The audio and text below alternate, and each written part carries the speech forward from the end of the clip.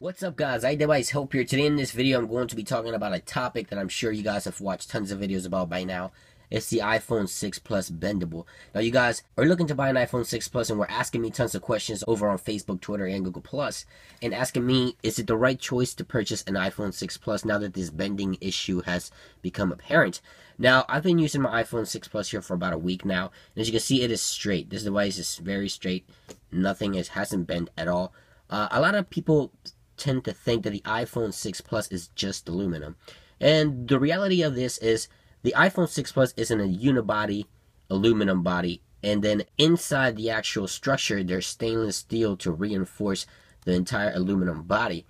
And that makes the iPhone a bit stronger. Now, as you've seen from other videos on YouTube, people have put pressure here on the weak spots, if you can call it, and press on it and bend it. Now, a lot of people are claiming that by putting them in their pockets, they bend in that certain section. It could be possible that there are some weak spots between this section here where the iPhone can bend. Apple is looking into the situation, but in my particular situation, I don't wear super tight jeans or anything like that. So a normal loose pants in my situation, I haven't bent mine, and it doesn't feel awkward in my pocket at all, because again, my pants are not that super tight. But if you wear tight pants, for example, women, it might be hard to have one of these in your pocket and not damage it. I could see that having some type of effect on the device, and again, that runs through all smartphones. If they're big enough and you're trying to fit them in a tight pocket or tight jeans and small pockets, that could be an issue with any smartphone in general. Now, the 6 Plus is a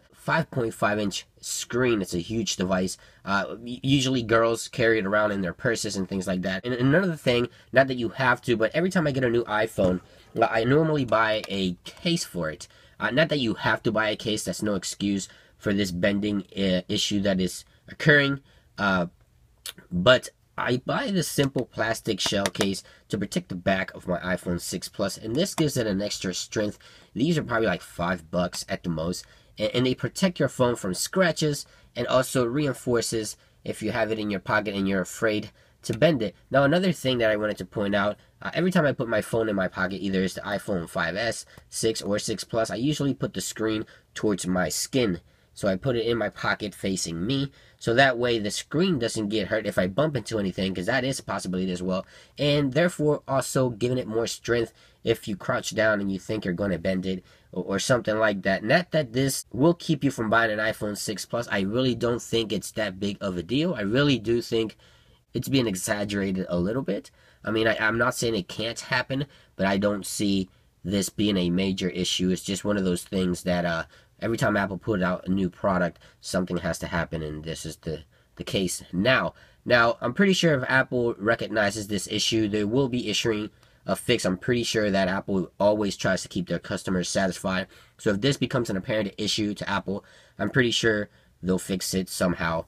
They'll find a way. So don't be afraid to buy your iPhone 6 Plus if you were thinking about it. I know you guys were asking me on Facebook, Twitter, and Google Plus, and even here on YouTube. So there you guys have it. That is my opinion. As you can see, mine is straight.